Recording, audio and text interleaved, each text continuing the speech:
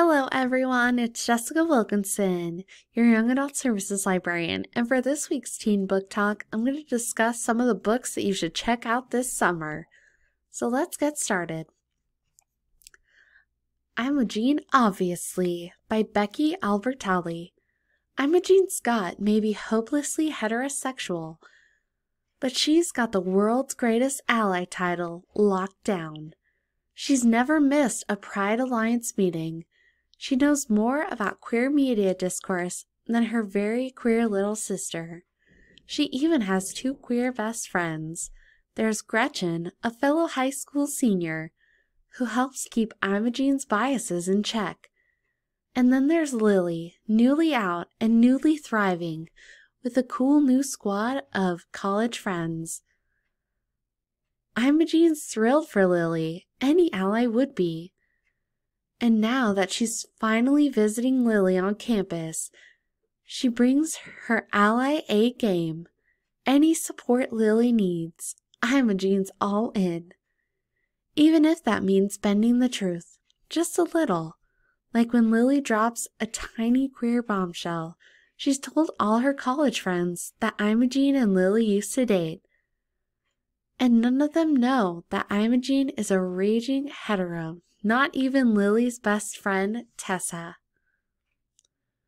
Of course, the more time Imogene spends with chaotic, freckle-faced Tessa, the more she starts to wonder if her truth was ever all that straight to begin with.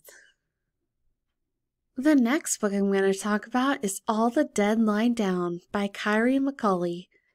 The Haunting of Bly Manor meets House of Salt and Sorrows, an award-winning author Kyrie McCully's contemporary YA Gothic romance about a dark family lineage, the ghosts of grief, and the lines will cross for love. The sleeping house was very much awake. Days after a tragedy leaves Maren Blythe alone in the world. She receives a surprising invitation from Alice Lovelace, an acclaimed horror writer and childhood friend of Maren's mother.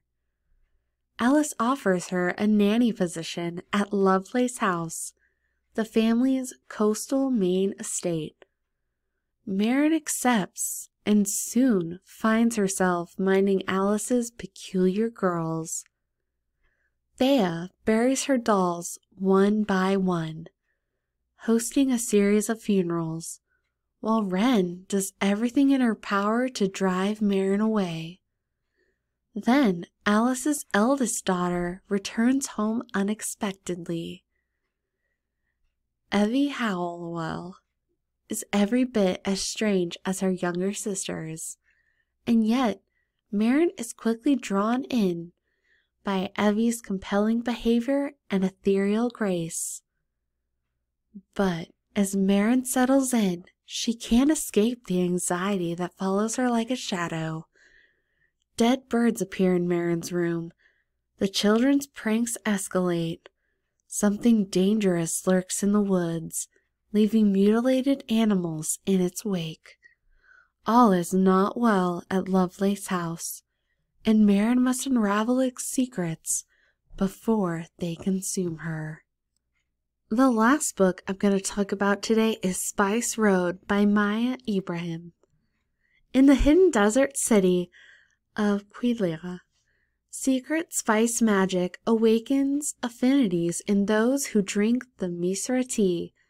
With an affinity for iron, 17-year-old Imani wields a dagger like no other warrior, garnering her the reputation as the next greatest shield for battling the dangerous jinn, ghouls, and other monsters that lurk in the sands beyond city limits. Her reputation has been overshadowed, however, by her brother who tarnished the family name after he was discovered stealing their nation's coveted spice, a telltale sign of magical obsession.